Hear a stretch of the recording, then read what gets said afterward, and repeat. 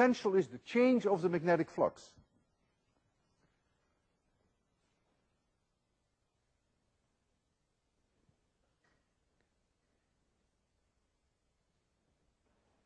If we take some kind of a conducting wire, like so, let's make it in the blackboard for now to make it easy. And I attach to this wire a surface, because the moment that you talk about flux, you must always specify your surface. A flux can only go through a surface. So this is my surface now, for simplicity. And there is a magnetic field coming out of the blackboard at me, and it is growing. It is increasing.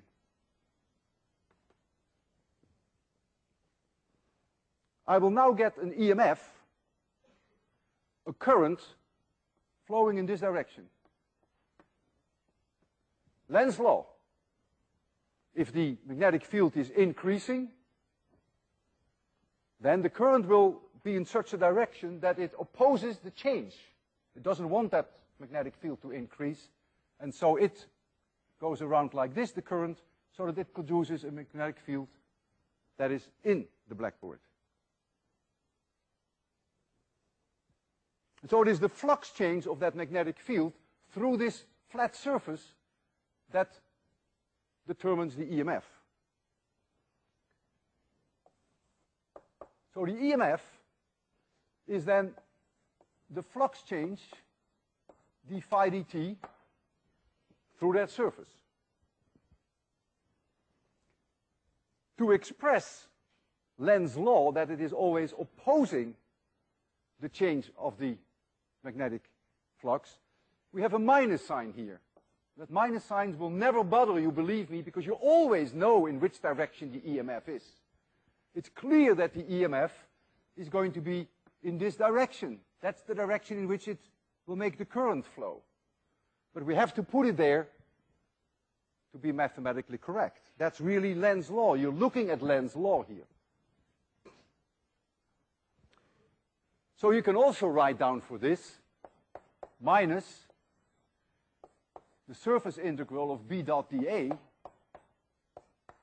over that open, I hope you didn't see this, over this open surface. That's the same thing. Oops, look what I did. I forgot the ddt in front of the integral sign. Sorry for that. If you put yourself inside that conductor and you march around in the direction of the current, you will see everywhere in the wire an electric field, of course, otherwise there would be no current flowing. And so if you go once around this whole circuit, then that EMF must, of course, also be E dot dl over the closed loop.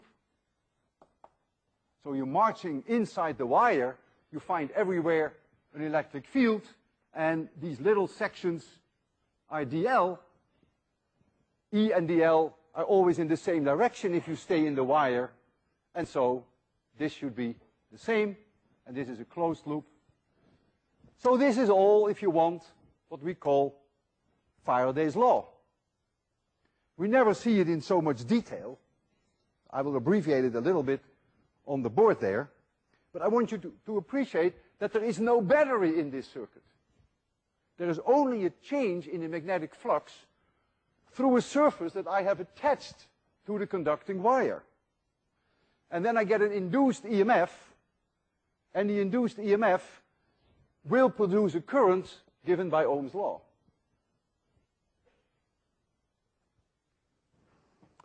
So I want to write down now on that blackboard there Faraday's law in a somewhat abbreviated way, because we have all Maxwell's equations here. And so we now have that the closed loop integral, closed loop of E dot dl, that's that induced EMF.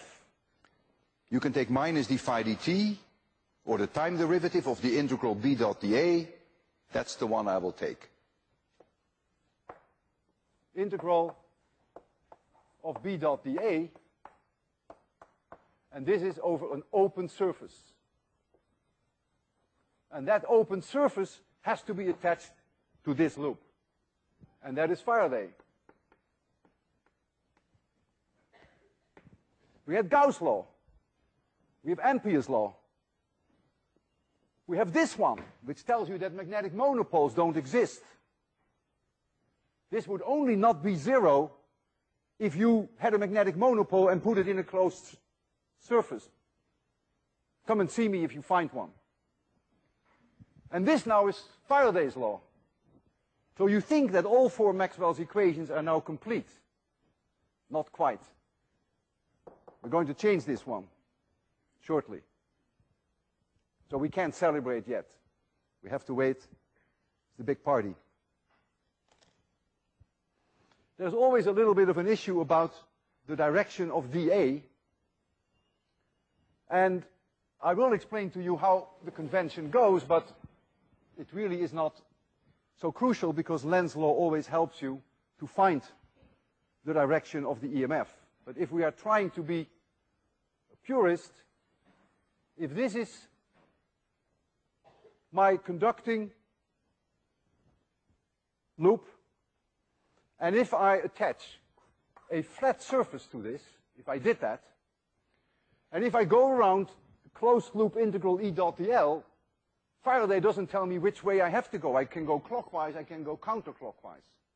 We will then do the same thing that we did before with Ampere's law, apply the right hand corkscrew rule, and that is that if you march around clockwise, then dA will be in the blackboard, perpendicular to the blackboard, perpendicular to this surface, and if you go counterclockwise, then dA will come towards you.